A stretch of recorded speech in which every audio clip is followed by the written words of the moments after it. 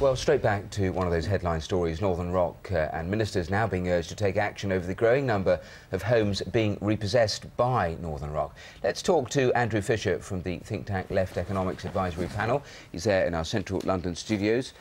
How surprised are you by this? I think people will be very worried about it. I mean, Northern Rock is currently repossessing homes at a rate of about 3 times the average bank in this country. And this is the bank that was first nationalised by the government about 6 or 8 months ago now.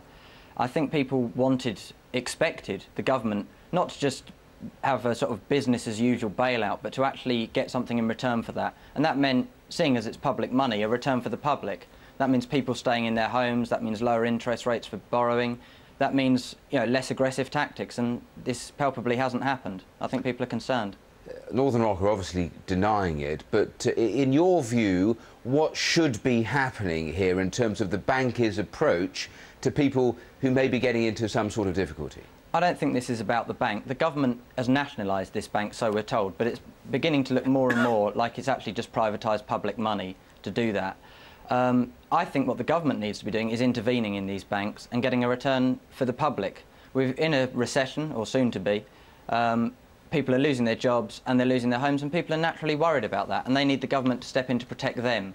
All we've seen so far is the government step in to protect the banks. So one very simple thing the government could step in and do is convert these mortgages into social rents, give them council housing status, keep people in their homes, don't repossess them, don't kick them out of their homes, let them pay rent to the government or to their local council and stay in their homes. So no repossessions at all? Absolutely. That's exactly the sort of thing the government should be doing. We're heading towards, possibly, some people are saying, the worst recession since the 1930s. And I think people are asking, the government's thrown 50 billion, 500 billion of public money at these banks. What's going to be left for the people once unemployment continues to go up? We're talking in the news yesterday of figures of around 2 or 3 million by the end of next year.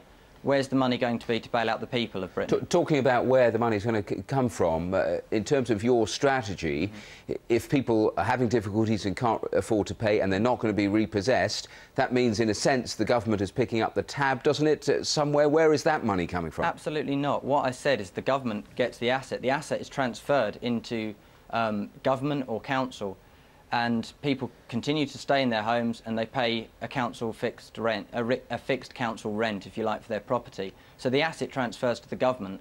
So there's no loss to the exchequer there.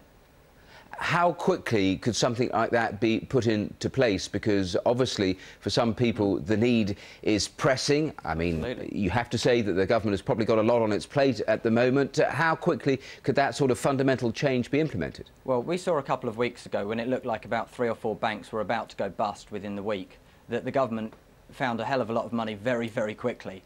We've been told for years that there isn't enough money, students have to pay fees, etc., etc. The money's not there, yet the government can find it pretty quickly when it wants to. So what we're asking is, where's the bailout for the people? Why can't the pressure be on government simply to force Northern Rock to act like other banks, which is, in a sense, the criticism is that they're using repossession as a tool far too early in the process, whereas other banks are not doing that? Isn't the sensible approach simply to get Northern Rock now to actually do what some of those other banks are doing?